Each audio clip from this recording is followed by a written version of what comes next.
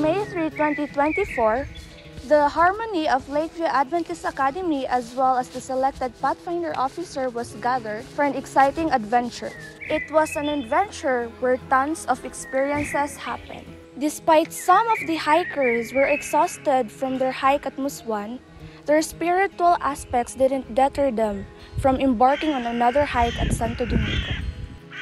The hikers suddenly came to a halt. We disembarked our backpacks ready to hike even though the bus hadn't even taken us to the starting line. Unity is a crucial factor that the hikers prioritize in order to reach the common goal of reaching the destination together. This video exemplifies the principle of one for all for one, where no one is left behind. Unexpectedly, we were grateful for the unexpected assistance from a Kagawad member who offers help to shorten the anticipated 6 hours time in our hike. Babi Adaya, Sir, Babi Adaya. Okay, ito pasalamatan si Babi Adaya sa iyang pagtabang.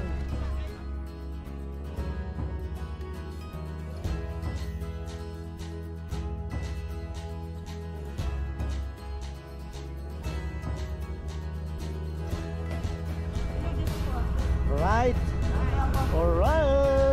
Okay, kaway-kaway.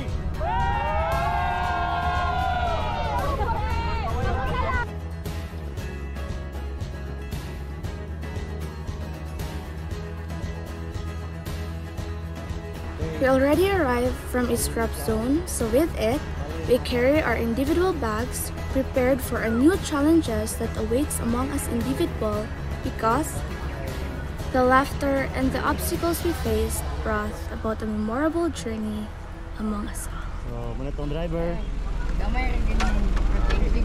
Sir, salamat kayo. May problema. First time pa ako po sulod dito. Ay, nakani pagkasa. Salamat kayo. Sir, salamat kayo. Okay. Sa ngalan na to? Efren. Efren. Thank you. Oh, these memories, they keep on following the devil. He's a rambling man.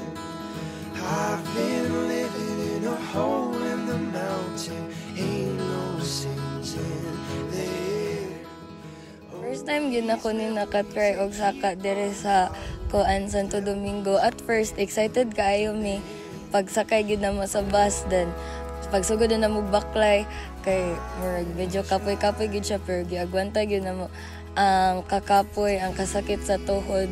Sa kuang experience, dili giday lalim ang magpuyo diri sa bukid kay grabe gid siya katugnaw, ang tubig bugnaw, ang hangin tugnaw. Sa katong wala na nga feel na kay magmahay gid sila nga wala sila ka uban diri sa babaw, kay ma-miss nila ang view, ma-miss nila ang mga experiences nga amo ang na-experience diri nga wala nila na-experience.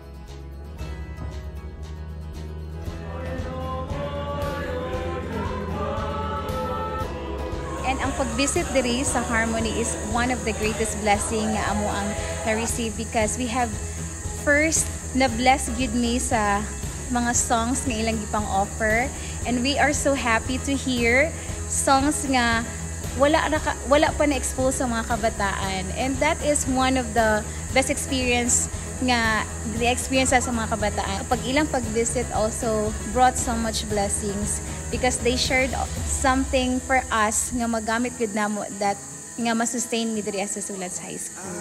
SULADS Comprehensive High School, gamay ni siya nga institution sa SULADS organization. Niya self-supporting ni siya nga school, ga hatag og libreng edukasyon ngadto sa mga lumad all around Philippines.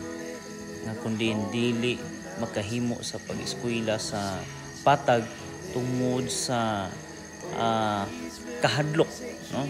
Unya tungod usab sa kawalad-on gyud. So na-bless ang mga kabataan sa nagkadaiya nga mga talento sa ato mga estudyante gikan sa Lakeview. And of course sa mga gift usab financial nga tabang ninyo sa mao nga tulungan sa SULADS High School, dako kayo nga kalipay namo. Kundiin nahimo usab kamo nga kabahin niini nga buhat nato sa SULADS High School.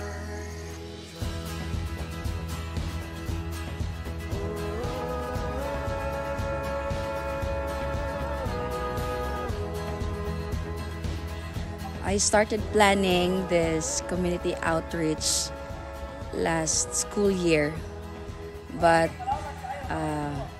I think it was not the right time for us to come here.